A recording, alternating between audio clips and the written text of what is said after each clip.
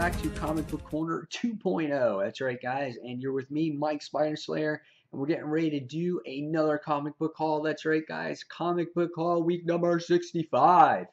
So who's ready to view some comic books? This guy. That's right, guys, lots of books this week. Actually, lots of DC titles this week. But before we get started, guys, don't forget free comic book haul, or free comic book day this weekend at your local comic book shops. What do your guys' shops do for free comic book day? Do they give away free issues besides the actual free comic book day comics?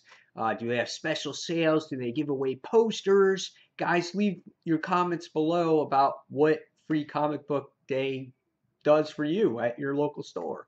So, with that being said, let's just jump right into the haul and see what books I got this week.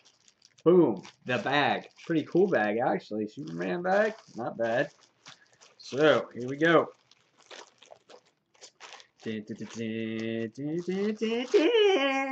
That's right, the bag is gone. Got a free comic book aftermath thing, but that's not what's cool about it. Iron Man 3 mini index card poster thingy. That's pretty badass. I was happy about that. I'll hang that up in the backgrounds behind me. So, new comics for the week. First off, we got Earth 2 issue number 12. That's right, guys. The Dr. Fate is now in battle with Wonton, and this is like the coup de grace of battles here for Earth 2 right now. If you guys are interested in this series, I know Batman is going to be joining this series very shortly. Which Batman is it going to be, or who is it going to be? Is it going to be one of the Robins? Because earlier in the series, you actually saw Batman die in issue 1, so at least we thought he died. But anyway, it's going to be interesting to see. So, Earth 2 issue number 12. Next, Green Arrow, issue number 20. Last time we had Green Arrow that I read it, it was my #1 book of the week. Will it repeat? Find out in next week's Spider Slayer's comic book countdown. But this book is really, really awesome. Jeff Lemire has done a fantastic job with turning the Green Arrow series around. Next, Hawkeye with its crazy ass covers. Hawkeye, issue number 10. Look into my eye. What do you see? I don't know. Anyway, this guy, if you remembered, at the end of the last issue, shot Hawkeye's buddy Gil, or whatever his name was. And if you remember, he had a tear at the end of his eye. So that's what this cover represents right here. So Hawkeye is a fantastic series, one of my favorite series from Marvel right now. And it really doesn't have to do with Marvel now, and this is one of the best ones. So, number 10 of Hawkeye. Ready, another DC comic. The Movement, issue number 1. What is this about? Not sure. I read a few things about it, but haven't read too much. Gail Simone writes it, so I don't know. Interesting cover. Can't wait to see what it's about. Look for a review on this channel for The Movement. Next, from DC Comics, is Swamp Thing, issue number 19. I never read Swamp Man before except issue number 19, and Scott Snyder wrote it. I'm going to read the previous issues probably in trade, and definitely when the Rot World storyline comes out on trade, I'll probably read that as well. So I'm very interested to see how this pans out for me. So Swamp Thing, issue number 20. Next, from DC. Well, yeah, I guess why not? I guess why I show you. Here's a. Oh, there's not. This one's not. Does not have a fold-out cover. But next, issue number 19. Teen Titans. I never read Teen Titans before. I think I read one issue. It wasn't half bad. Superboy's in this right now, and I don't know if he's part of the team now. But here's a fold-out cover. So. I'm trying a lot of new titles that I never read before, a lot of new DC titles. just because lately with Marvel, there's been things that I'm not too crazy about. So I'm jumping on board with a lot of things to see what these titles have to entail. And plus, a lot of them are $1 cheaper. So why not try it out? So Teen Titans issue number 19. Next, we have Action Comics issue number 20. We all know what's going on with Action Comics right now, that we don't have a regular writer in this particular story arc, but Andy, and I guess it says Andy Diggle on it, but Tony S. Daniel definitely does the artwork, and I love the last issue of this particular story arc, and I cannot wait to read issue 20.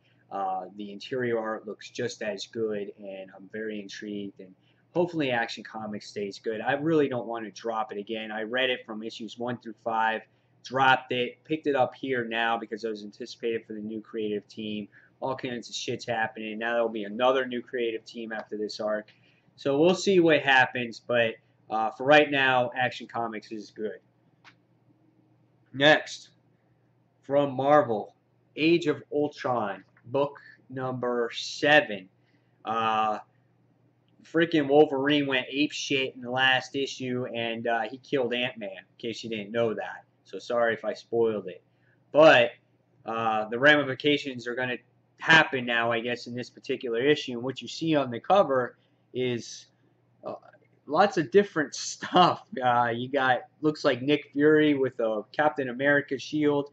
And so, yeah, lots of weird things going on in this cover. But looking forward to reading this. The last issue of Age of Ultron was the best so far, so stay tuned for a review either on Ink or on this channel here. Next from Marvel, the best Marvel title now, I think, is All New X-Men, and that is issue number 11. It's got kind of this old school feel to it with, you know, where you got the cover and you show the character spaces on there. Interesting stuff. It's kind of crossing over, I guess, with the other X-Men title that I'm not too happy about right now, but we'll see where this one goes. But this is, if you're going to get the 2 X-Men titles, this is the one to go with. This is Marvel's probably most steady, most consistent, and best, and overall best book there is right now. So All New X-Men issue 11. Next, we have Savage Dragon, issue number 187. This book looks like it's going to have to do with the Young Vicious Circle, and they're going against Malcolm. And now Malcolm doesn't have his teammate, which is his sister Angel, and we have to find out what's going on with Dragon, if he's staying on Earth, breaking out of prison, or if he's going to help his people salvage what lands or world they have left from an alien invasion. So Savage Dragon, definitely a different title. It has a following. Eric Larson draws and writes it. So issue number 187 of the Savage Dragon. Next, we have from Marvel now, Superior Spider-Man issue number 9. I guess this is the issue, or if it's not this issue, the next issue that's supposedly supposed to piss off a lot of people. Well, I'm going to read it, and after this review, or after this haul video, I'm going to do a video on it and give you my thoughts of the Superior Spider-Man. Weird cover. Not used to ever seeing a cover like this from Spider-Man, period. But Superior Spider-Man is written in a brain, which is crazy.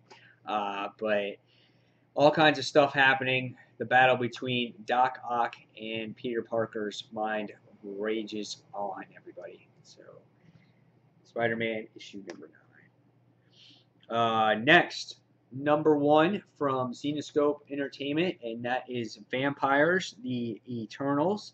This has to do with the tie-in of Unleashed, which was the series that I talked about last week, and there's all kinds of tie-ins that if you're interested in, you can buy. This one happens to be with the vampires, and soon there'll be werewolves, zombies, hunters, and all kinds of things like that.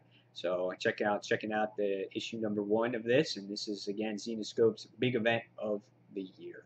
So Vampires: The Eternal, issue number 1. And last but not least, to celebrate one of my favorite heroes, up and coming movie, and his regular series sucks right now, so I don't like it. I dropped it, and I haven't read the last issue, but I picked this up, issue number 258.1. That's right. Uh, has to do with, I guess, the last series or one of the series or whatnot. But this is the Iron Man that Spider Slayer likes. Right here. This guy.